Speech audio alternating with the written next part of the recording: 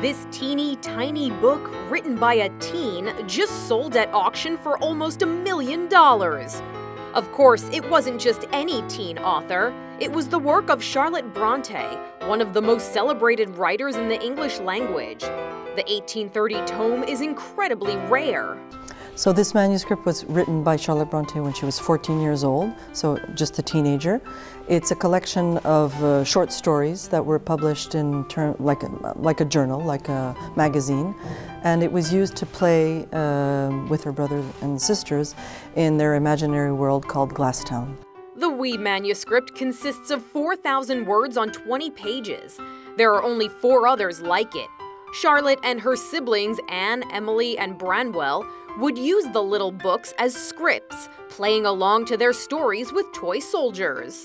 The Bronte children had to keep their fantasy world a secret from their father, which explains why the book is so minute. It was copied so tiny simply because they had a very strict father, almost tyrannical, who did not want them to play, and it was copied in order to be hidden, probably from authority and from their father. Journal of a Frenchman. Paris, April 17th. At length, I am there, in the heart of true happiness, grandeur and magnificence. The Brontes were a talented family. Anne Bronte wrote 2 novels before dying at age 29. Branwell was a poet and painter. His work included this portrait of his sisters.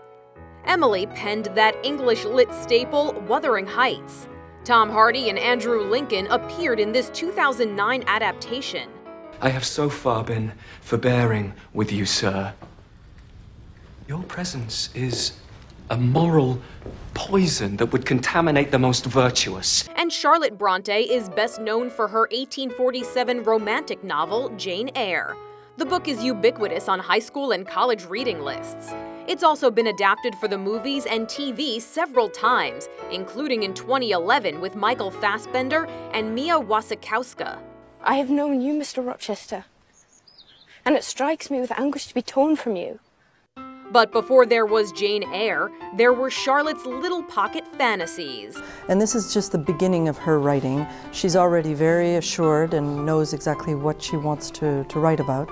And so it's very important that we know these manuscripts. Though the manuscript was bought and sold, it is in some senses priceless. We estimated this 600 to 800,000 euros, which is a strong estimate, but at the same time is not, because it's very difficult to set a price on such a unique manuscript, especially when it's English literature and literature by a woman.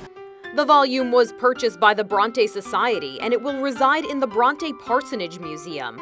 The museum is dedicated to the family, a tourist attraction in the West Yorkshire town of Haworth, and now the only place to see these small works by a young genius.